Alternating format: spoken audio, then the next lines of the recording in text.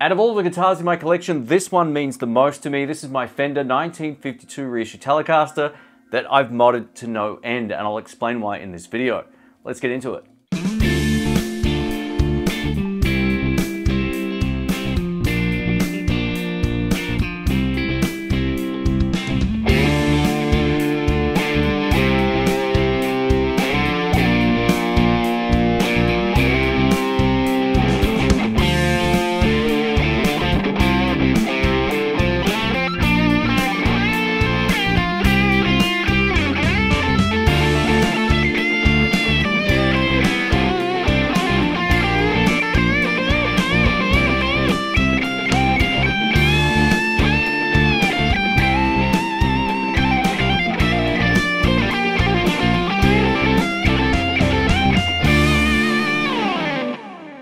When it comes to modding guitars, I don't do them just for the sake of it. I made all of these modifications based on necessity. Now, the pickups that came with this guitar sounded great clean, but they were unusable for a lot of the original music I was playing and higher gain blues stuff. So I replaced the pickups with these Joe Barden Danny Gatton pickups. And one of the reasons why I did this is my good friend Dr. Rick had a pair in his Telecaster and they sounded great. The great thing about them is they got a 4.5K output on the neck pickup, which is very reminiscent of a standard single coil pickup, except there's no buzz, and while they have that dual rail style look to them, they're not a high gain Damasio pickup or anything like that. They're almost indistinguishable from a traditional single coil, but they also handle gain really well. But what we'll do to start with is I'll show you some of the clean tones that this guitar is capable of.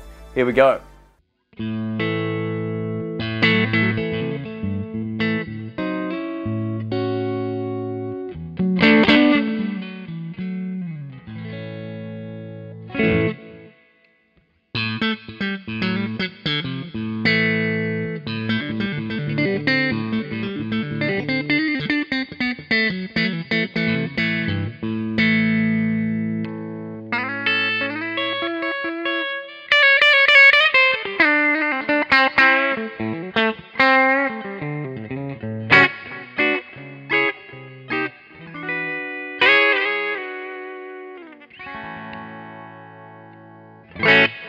The second and maybe most important upgrade I made to this guitar was having the frets replaced with 6105 stainless steel frets.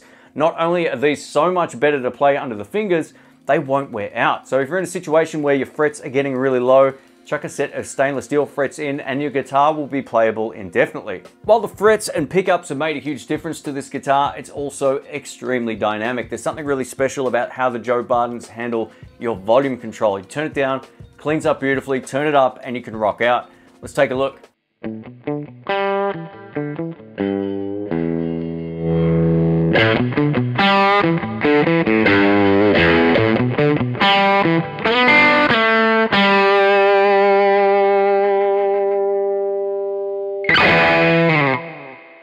This next modification is a minor one in some ways, but it also drastically changed the playability of this guitar. If you're a live player and you like to quickly select pickups nice and fast, sometimes with a traditional Telecaster plate, with a straight switch plate here, you'll have a hard time getting your finger in between the bridge position on the switch and this volume control. Now, some people like to switch the plate all the way around, and that can sort of help to some extent, but then you got the opposite problem. So what this will allow you to do is get more purchase on the control and whip it from bridge pickup to neck pickup without any problems at all. This is from Rock Rabbit. I've had this probably 5 or 6 years, and it's been an awesome upgrade. Another one of the huge benefits to this instrument is the fact it can handle multiple gain stages. Being that we get the dual rail designed pickups, even though they're low output, they can handle as much gain as you can throw at them, which makes them far more usable than a lot of single coil pickups without any buzz. It's awesome. Let's take a look.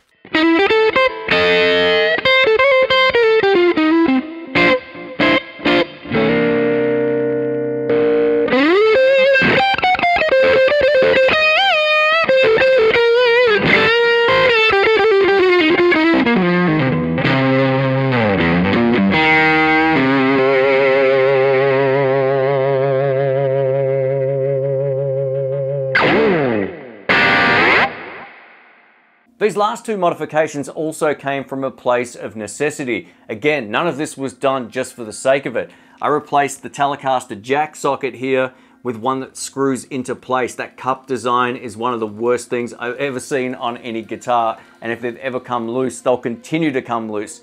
This one's been awesome. If you want to check it out, I'll link one below. Secondly, I replaced the volume and tone controls with Emerson Pro Pots because over time I wore the other pots out. One of the tips I'm going to give you if you're on the hunt for a great Telecaster is to find a neck pickup that's very voicey, almost Strat-like in its tonality. Strats inherently have a little bit more top end and bite over old school vintage style pickups. Not all of the time, but most of the time. There's a lot that could use a lot more top end.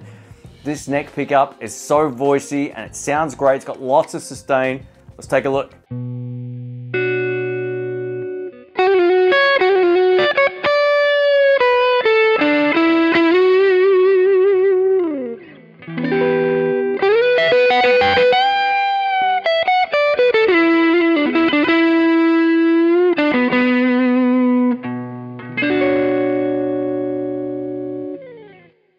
When it comes to modding guitars, again, I do this out of necessity. This has been recorded on numerous albums over the years. It's been an absolute mainstay here on the YouTube channel. This is more me than any of my other guitars because so much has been done to it to extend its life, and thanks to the stainless steel frets, these great pickups, it gives me a great point of difference from your conventional Telecaster. Let us know if you're into modding guitars and why in the comment section. Let us know which guitar is your main squeeze. Catch you soon.